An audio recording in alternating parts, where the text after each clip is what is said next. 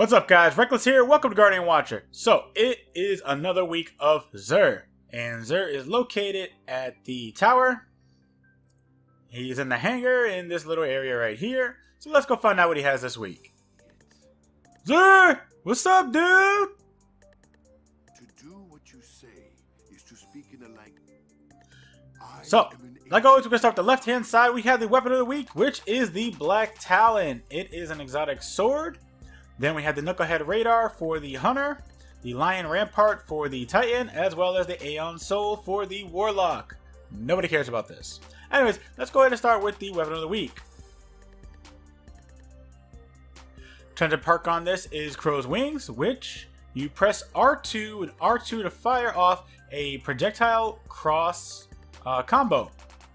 Then we have Tempered Edge, Heavy Guard, as well as Tireless Blade, which sword ammo granted for every other powered sword kill. Not bad.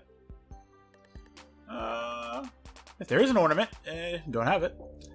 So this is an okay exotic, definitely not really that good in PvP, but more so PvE.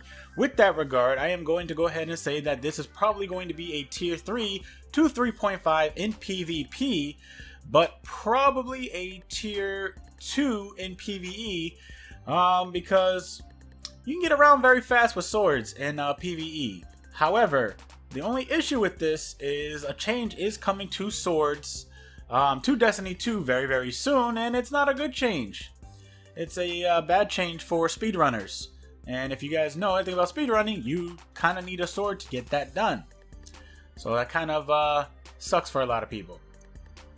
Next, we have the Knucklehead Radar. And I will say, this looks promising. Oops. Trended perk on this is Upgraded Sensor Pack, which provides radar while you're aiming, enhances your radar resolution while crouched. Now, off the bat, I am just going to go ahead and say, go ahead and grab this, even if you do not use Knucklehead Radar.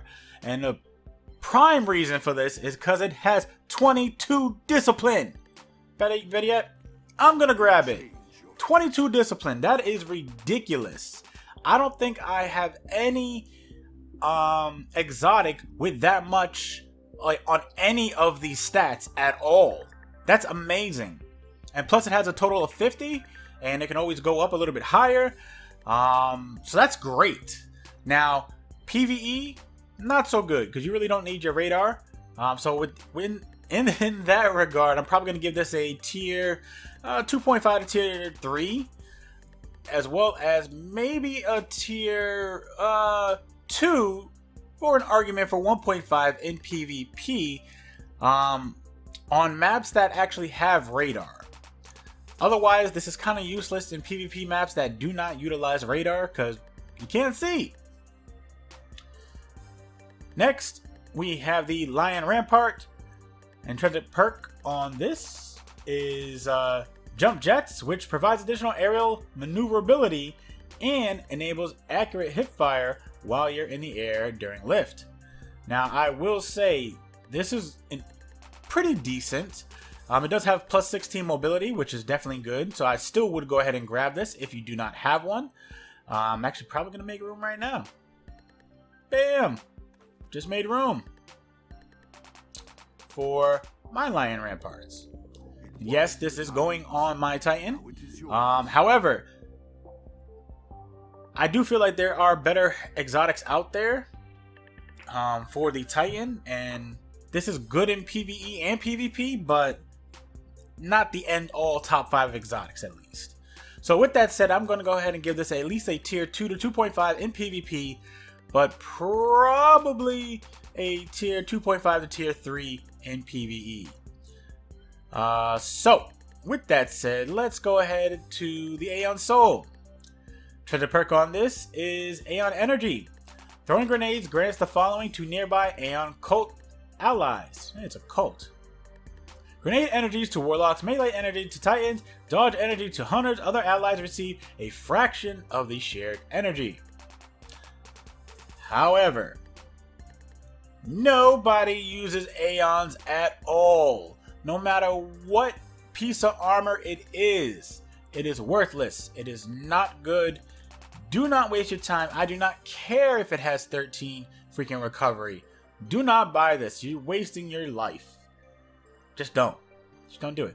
Real quick, I forgot to mention, if you guys do not know the tear skill, I will put it down in the description box below. That way, you guys can go ahead and check that out.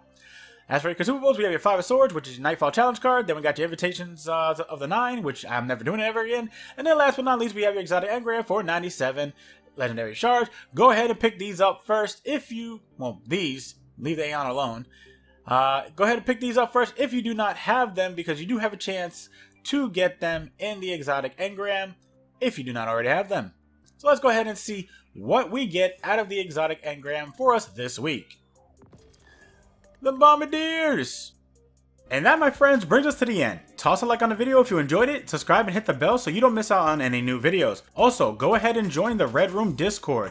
It's a growing Destiny community for LFG on all platforms, content creators, and you can reach me there as well. A link to the Discord will be in the description box below. I'm Reckless, and I will see you guys next time.